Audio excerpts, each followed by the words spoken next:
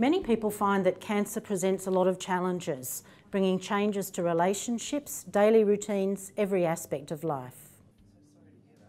Much of the time people can cope, but sometimes you need a bit of extra help. If you let your team know, we can often help. So talk to your doctor, your nurse, or your radiation therapist. They may be able to make some suggestions that can help you.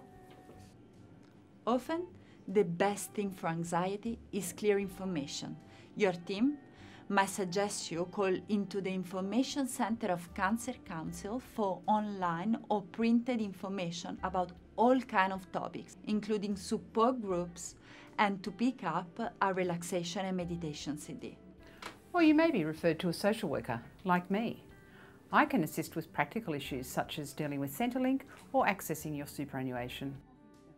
A social worker can also help with family issues, like how to talk with children about your cancer, relationship issues and concerns around intimacy. Or, if you're travelling to the Cancer Centre from outside Sydney, I can help with a travel allowance application or with short-term accommodation.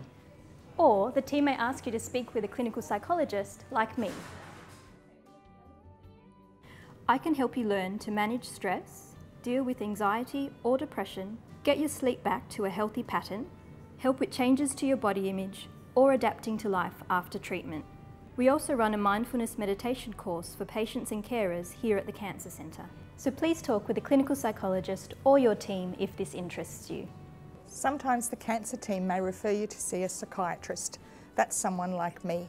Psychiatrists are medical specialists who look after people with depression and severe anxiety when medication is a part of their treatment plan. Sometimes I see people with problems with attention, concentration and memory, which are particularly common problems for people while they're in hospital.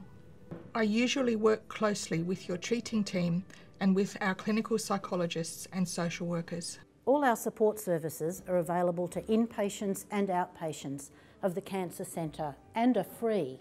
So don't forget, talk to your treating team and check out our Facebook page and website for more information about our support services.